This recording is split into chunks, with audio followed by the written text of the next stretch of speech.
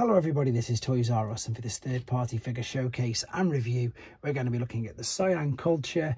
This is their take on a legend scale scamper figure. Now, he does come packaged with 6-gun. They are a 2-pack, but this video is just going to be focusing on scamper, and 6-gun will be separately uploaded. So I've got various other versions of scamper there.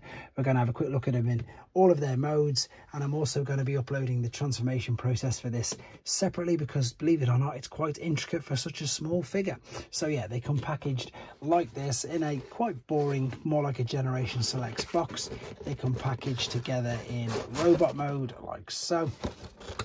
And indeed, that is the instructions. So I'm lucky enough to have 2 sets because I've been lent some of these as well, so this video should flow quite quickly. So let's move the other ones out of the way for now. So knocking them all over, this is the alternate mode and this is the robot mode from this very set. What's happened to his head? There we go.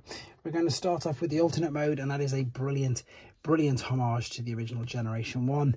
I love the fact that you can put the 2 guns on the back as well, very similar to what you could do, of course, with the original Generation 1.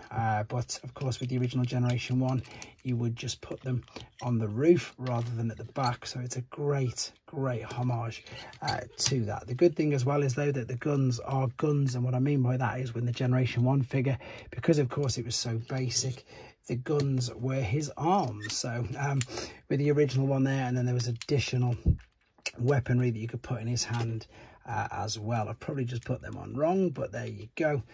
That's him compared to his original Generation 1 self. This is him in robot mode though, so very different. As I say, the weapons are completely separate. You don't need them. There's a good bit of articulation on this guy. The head will look up and around. It will spin all the way around. It is on a ball and socket. It's a bit of detail there for the colour of the eyes on the inside. The shoulders are on ball and sockets, but they'll move in and out. Bit like a butterfly joint, but that, to be honest, is mainly for transformation. You can swivel at the shoulder, you can bend at the bicep, the wrists are fused, the waist will swivel. There's no ab crunch, but the legs, because they're on ball and sockets, will kick all the way up past the pointer splits. They'll go right out to the sides, and again they'll come all the way to the front. There is a knee bend, and there's an ankle tilt and rock as well. So super flexible, to be honest. And as I say, you can pop the guns in, it doesn't matter which hand. I'm just quickly looking at 6-gun because he comes apart in loads and loads of pieces. I was just wondering if you could use 6-gun like you could with the War for Cybertron figures, you know, and power him up. To be honest, there isn't really anything that I can see anywhere to do that, which is a bit of a shame. There he is compared to his Generation 1 self then. Now, this isn't, well, this is exactly the same mould as the Metroplex one used for him, but I just can't find it, but I found my botcon version anyway.